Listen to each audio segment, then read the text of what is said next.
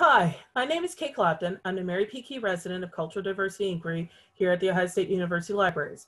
And on behalf of the Billy Island Cartoon Library Museum, I would like to talk about a piece that is an example of work by a man who is considered the godfather of manga, Osamu Tezuka.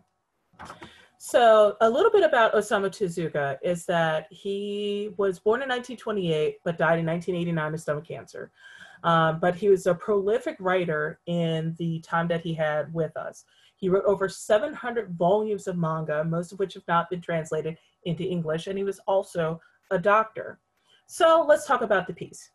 The piece was originally purchased by Maureen Donovan, who in 2001 was our Japanese language librarian. It is a page for an unpublished manga that was set in the 1950s during the American occupation of Japan. It's an unpublished story, and what's interesting is that this is in the middle of the action. And so when we start with this, we always read from right to left in Japanese.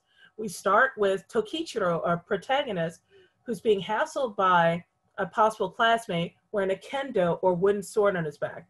Looks like he even hits him at one point, but a teacher intervenes and actually stops the fight. With the next thing we do is we transition into a scene where Tokichiro is with other Japanese men who are shining the shoes of American servicemen. Now, what gives you the indicators that these are American servicemen is that you have a Coca-Cola sign in the background in one scene, and you have an off-limits sign in another that's also in English. And so these are your hallmarks that you know that these are American servicemen.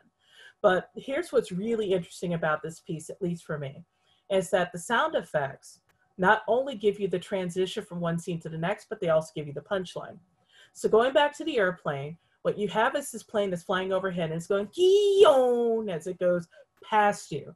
And it feels like it's actually really close. And so you get this sense of the plane is flying closely overhead with that sound effect. In the next scene, Tokichiro is talking to another man who's shining shoes. And the man is talking so much, he's not paying attention to how vigorously he's shining these shoes. And so what you see here is the sound effect of goshi, goshi, goshi, goshi, goshi, as he's just vigorously shining his shoes. And he shines them so hard that all that's left is this man's foot. So if you are interested in learning more about this piece or any other piece that's actually in our manga collection or any piece that we have at Billy Ireland, please visit our website at cartoons.osu.edu. Thank you very much and have a great day.